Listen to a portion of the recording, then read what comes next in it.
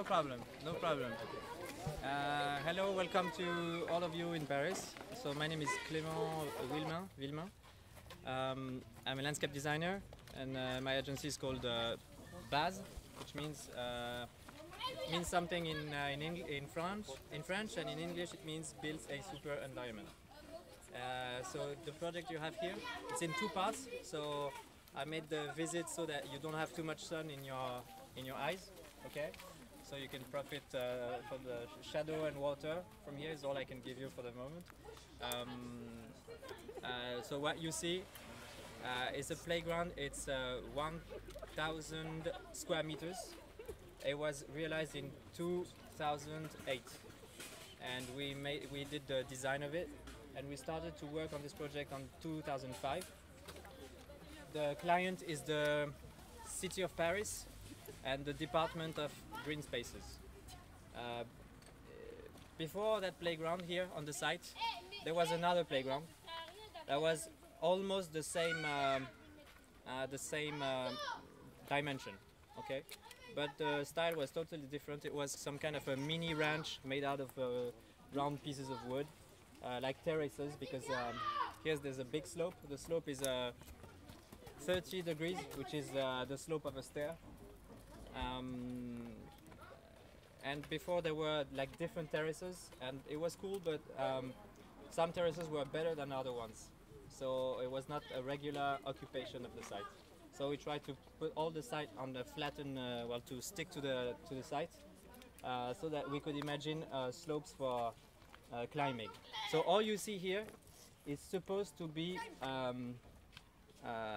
regular to the legislation, to the rules concerning playgrounds in France, which are quite strict. So we had to learn all these rules because it's the first playground we ever did. So we had to learn all the rules, and I will tell you just 2 or 3, because some of them are quite amazing or awkward, or you wouldn't imagine like this, that they were that the rules were like this. And another thing I can tell you is like the hope of living. Well, the former playground lasted for 25 years, which is already very good. And supposedly a playground like this is supposed to live for 15 years. 15 years is honorable, and maybe 20 years is really, really good. And since 2008, there was no big accident on this playground. There was one accident at the very beginning, but it was like some stupid classical accident from this slide here. Like a kid went down and bumped into another kid, and his eyes was opened here. He went to the hospital. In the afternoon he was back again on the site. It's the worst accident I heard. But when they discovered the site at first, like all the mummies from the district, they were very scared, because when you look at this, you imagine yourself like the worst scenarios ever. But the children are not so stupid, and they don't just throw themselves into the air. Okay. So all these slopes, it's a game of slopes. You have small slopes for like small children, and higher slopes for taller children, and impossible slopes so that no one goes from one side to the other. Also, the best game here is the slides here. The slide was existing in the previous playground, so we took it and shaped it again so it was accordable to the rules.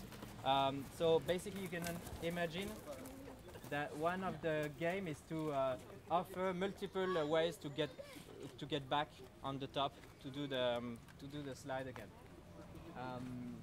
And also another thing is like so we worked on the behavior of the children, and also on their imagination, and they have a very, very strong imagination.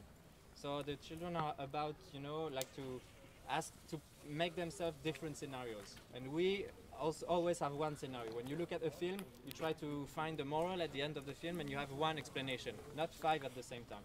But the children are able to move from one scenario to another one, and something can be a car, or a mountain, or a carpet, or a castle, or a boat at the same time. And they have this capability that we don't have. So that's the reason why you shouldn't make a fixed scenario when you make a playground. And this looks like nothing. When you say something looks like nothing, usually it's not a compliment. But for a playground, I think it's a compliment. It looks like a mountain, it looks like a boat, it looks like different things. But they need different elements of figuration, you know, explicit elements so that they can make themselves their scenario. They can't make a scenario from like an abstract, like a red square. It doesn't mean nothing to them. But if they have windows, if they have ropes, they can start and making them their scenario. On the site you are in the park. It exists since 1985. So you will see the style is a bit a mix between landscapey 19th century and 1980s. So the style is a bit awkward when you look at the colors and etc. But it's a very good park and it was made very seriously, and especially the design on the slopes. It's on the pathways, etc. It's very thin and very subtle, so that it's not complicated to cross the garden. It's not complicated to go on top of it. That's one thing. So basically, this thing, I consider that it's a work of a landscape designer. An architect wouldn't have done the same, I'm sure of it, and an artist wouldn't have done the same. And because this tries to emphasize the existing slope that we have on the site. And this site is very important. Actually, we are on a kind of hill. It's called the Butte Pia, which is higher than Montmartre. And on top of the site, like at the other bottom of the park up here, you have like an outstanding view on all over Paris. And here you could see the Eiffel Tower, but there's only one place you see the Eiffel Tower from the playground. It's a tower that's only for children. The tower that you will see on top of it, but the parents don't see the. And another thing is like it's supposed to be for children from 6 to 12 years old, and this is a portion of children that usually they don't have nothing for them. Nobody wants to offer them playgrounds, and it's a very specific age in which you should take care of children, because it's the moment they can like move to drug dealing, or we don't know exactly. But it's better to have to find them something that if not they stay on TV. Okay. And it was one of the first in Paris to be to offer to this segment, which is we call the pre-teens. It's not teens, it's pre-teens. But the rules are concerning playgrounds, which is again very strict in France, is the same for all kids. So so it should be even a 2-year-old should be able to walk on these places and not break a leg. All the slopes here are minimum to 38 degrees, because 38 degrees, for instance, is the limit on which the rule considers that it's a ground. And above 38 is quite stiff. Above 38, it's considered to be a wall. So which means that if it's a ground, you don't need some fence. You don't need fences. So you will see some fences, but almost the fences are for comfort. Okay, they're not like obliged fences. And we wanted to have not so many fences. And also the ropes, they are not used for security, but just to slow down the movements. Okay, and if they fall, they can use some fences or the ropes to stop them from falling down. Basically, the game here is like to get up, and there's a hole here that gets the other way. And I propose that we go to the upper part. We'll see it. We take 2 or 3 minutes to get up, and then we rush to the very shadowy point upstairs, because otherwise we will all be sweaty. Okay. Maybe we can go by both sides. You can go by. You can do. There's like 100 ways to get up. Everyone chooses the one he likes. Everybody can go. Yeah.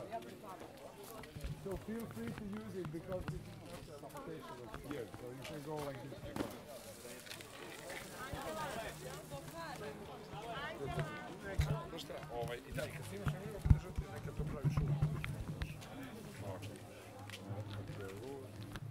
This part here, this kind of bridge, it existed from the beginning. So it means that it's from 19 85, and it's made of pine trees, I guess. Yeah, it's made of pine trees, a pine tree. But the bottom of it was destroyed by a fire, so we kept it, and what we did, the tower at the bottom is some kind of a customization of a mini ranch bridge. So it's a bit wicked, but that's what we tried to do. And at the same time, the tower is the same thing. It looks a bit like a head of a robot, or it looks like nothing really serious. You can you could manipulate different interpretations of what it is. And also the bridge is accessible from the parents, but the tower is only reserved for kids. So it's different levels of 1 meter and 50, which means that an adult can't stay in. It's really a pain in the ass when you're an adult here, and you see how you are. Like there's no real place for parents. So that's made on purpose, and we were criticized by this because we didn't manage design lots of places for our parents. But we consider that when you're 8 or 12 years old, you don't need like your parents to take you with your hand to get in all the playgrounds. And also, especially in this area, it's a very popular area, and there's like lots of kids, like Chinese kids and black kids, etc. They're all different colors, and lots of them they can play without their parents. Okay. So we like the idea that it's a place only for children, and the parents, they don't feel at ease, they can slip. It's not really so cool for parents. It's made on purpose. And then, so this I told you it's pine tree, and the other one we did for the boards, the walking boards, all the slopes in wood. It's made out of oak, and the structure beneath it is made out of oak also. Oak is supposed to last for maybe 25 or 30 years easily. And all the boards, maybe you see, maybe you will check. All the boards, they have a kind of a design for you not to slip on it. And actually, all the boards are rectangular, but it's all the structure behind it, which has a design of shed, like industrial roofs. So it was all made up with computers. It was quite complicated, so that you have a different level and you don't slip on it. But actually, the guys from the park, they consider that still it's slippy, and so sometimes when it's raining, they close it. But I walked on it with like flat shoes on, and it's not really slippy. But if you would walk on this place like with high heels and in the hands in your pocket, looking at the sky, maybe you would fall down. But actually, the way you walk, you adapt yourself to the reality of the terrain, like when you do a trekking, and that's what the kids do. And most of them are either barefoot or with sneakers, so it's absolutely no problem. And also we have this the same principle of having different slopes of difficulties regarding different levels. And it's important for the kids to learn to push their limits. So the playground is hard, and the small ones take model on the older ones, and they try to imitate them. And then okay, so the aim, and actually it's not what we choose, but that's how somebody told me, how did you win this thing? The city of Paris, what they did is they organized workshops with all the inhabitants and all the children in the district, and they tried to make them design what would be their ideal playground. So with our program for the study was like a book that fat with children sketches, like with dinosaurs and everything. And also there was some guy to organize all the workshops, and they could finalize some values that the inhabitants had said. And the inhabitants didn't say we want a maximum of security. They did not say that. They did not say we want something that explores an ideal world. Or they did not say that. They say we want our children to learn how to take risks. We want our children to be tough guys or tough girls, to know how to live your life and with all the tough arguments, etc. So that's what they said. And the city of Paris, to choose which designer would do the job, we had some multiple choice question, okay, and we had to choose important values for us. And by chance, we choose the exact same important values as the inhabitants. And the most important value was taking risk. So the park is based on this idea of taking risk. You should hurt yourself, okay, but you should not endanger your life, but you should hurt yourself. So it's good if you have like a bit scratchy knees, and okay, so that you can learn your limits bit by bit. Okay, so the easiest parts are on wood, and then a bit more difficult on concrete. Exactly. You understand everything.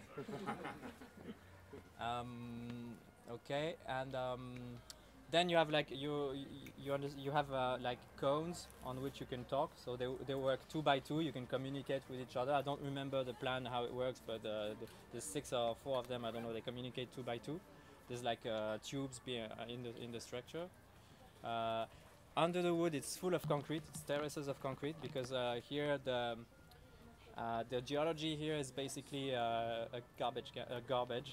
Okay, we don't know exactly. They call it anterior Jurassic garbage or whatever. So there was a big problem for all the terrain to slip because down here it's old places where you would dig the ground to take stones. Yeah, stones, extracting stones. So it's a bit like a Swiss cheese. Huh? It's not very stable. Okay, so we had to cover it all of concrete, and then half of the concrete was covered with wood. What can I say? We have basically and as a matter for distraction. For the moment, we had no distraction. There's one piece that's missing. It's downstairs. Maybe you saw there's 2 small wooden poles with nothing in the middle of it. There was a hammock, a hammock made out of stone, and they would like do that like all day long. And at one moment, the hammock was broken. So it broke down in like 2 months or something. But okay, we did not replace it. And it's the only thing. But there was no graffiti everywhere. No one tried to burn it. It was pretty well accepted because when you do something that's good for kids, people usually try to respect it. But here it's very much occupied at night. The park is closed at night, but it's crowded with people. Okay, we don't know what they do, but it's crowded with people because it's easy to come up. Like in all the parks in Paris, you can be sure there's lots of people inside. That's one thing. And also one funny thing is that when you're finished with the work, there's like this one guy who comes up and check if everything is correct for the rules for children. Okay, and he's got this big case, like a metal case, and he comes on the side and he opens it, and then he got some kind of those tools. Okay, like he's got this tool which is a round like a head, okay, made out of wood with a thing to hold it, and he tries to like plug his head like in all different kinds of, and he goes like this everywhere. And then he's got this other one which is like a finger, okay, and he tries to clip his finger everywhere. That's the reason for the dimension of the holes in the metal sheet. Okay, it's like thicker than a small finger of a small child, but you could not stick your hand in it, or it's like okay. It can't be very different than this size.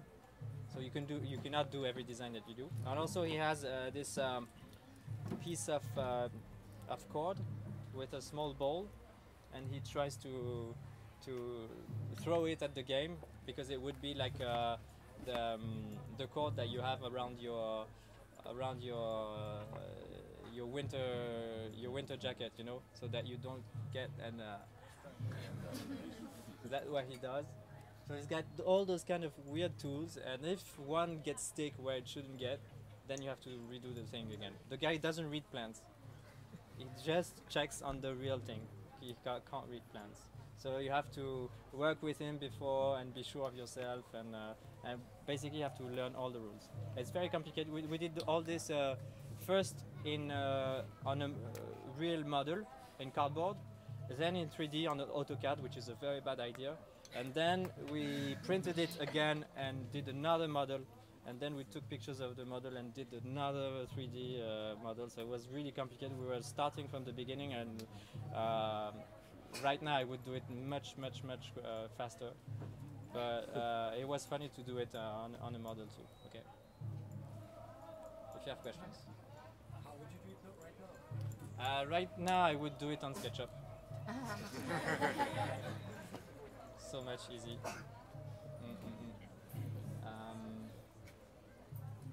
Also, it was very complicated for the companies who made it, because the plans of this thing is like unreadable, totally complicated. And I would not do this as complicated, like all the triangles, pieces, etc. I would do it much more simple. How long did it take to build it? 1 year. And it cost 1.1 million euros. Only. It's almost the price of a building. Huh? How would you say if you compare it to grown-up architecture? To Children architecture. yeah. What would you say about grown-up architecture in comparison to? I don't consider this as being an architecture. I consider this as being a landscape design. You have certain aspects of human behavior analysis that are almost the same and necessary as the grown-up architecture. So I would also define this as well as just only as landscape architecture. So I think it's much more complex than a simple landscape design, for example. But yeah, in my opinion, it's more complex than grown-up architecture. Like from the things you said and the It's not that it's responsibility, the complex. responsibility you have towards It's not that it's complex. It's more that it's blurry. You know. unclear. It's unclear, yeah. It's unclear, it doesn't look like anything. Then actually there's no reason for doing anything here. Okay. So it's not a system. There's no arguments. It's just a feeling, it's just like if it was a piece of nature.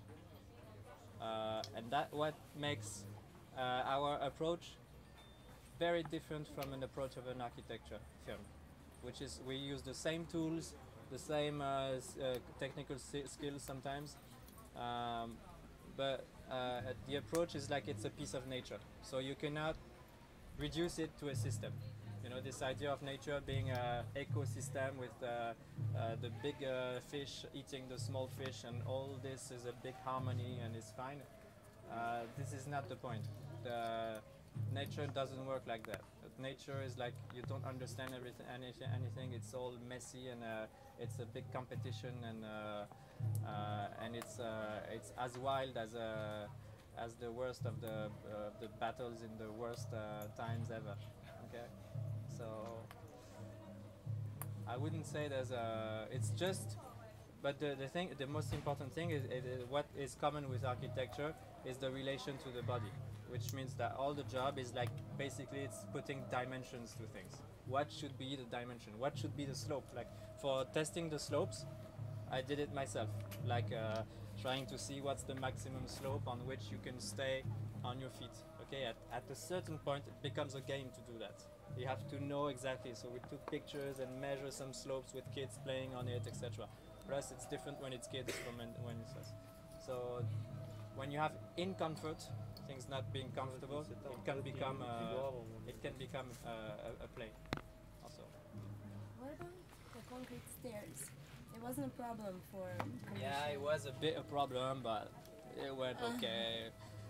The guy who made the control, he was really cool and really intelligent, but if it was another guy, he would never have accepted the playground. So the playground is really at the limit of the rules. We have to study very well the rule, like a bit a lawyer, you know, like a shark lawyer, to see all the mistakes and what the rules hasn't planned, to find all the things that was not possible to, because the rules is only dedicated to flat terrains, and all the games have to be separated from each other. Okay, and here all the games are all on the same place, so you have to think differently. Yeah, but without the rules, you can see that those stairs are dangerous. They have sharp edges, and that's the only I thing don't that's consider bothering me so, when and I the guy see this. didn't consider so, and there was no accident. But when you look at it, you could say that it's dangerous. But when you think of it, you need those stairs, and either you don't do the playground, or it's like a negotiation.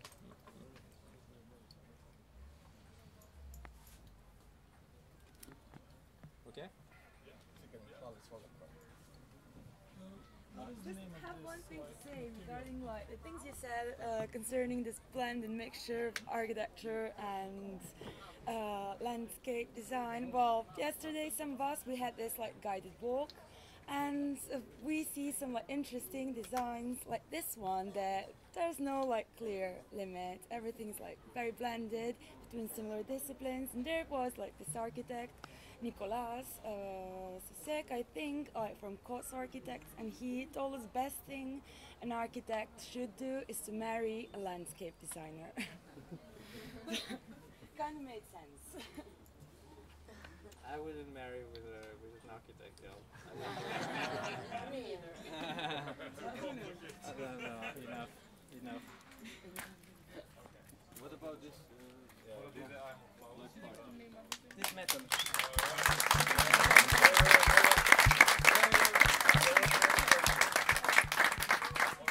We have another question.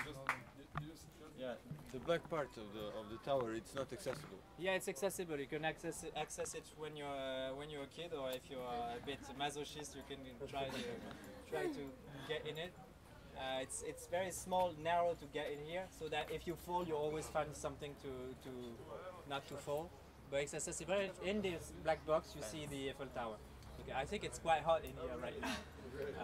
And another thing, this ground is recycling of tires. It's broken tires, small pieces of tires, and mixed together. It's not very ecological, but on this slope, you don't have no choice. Okay.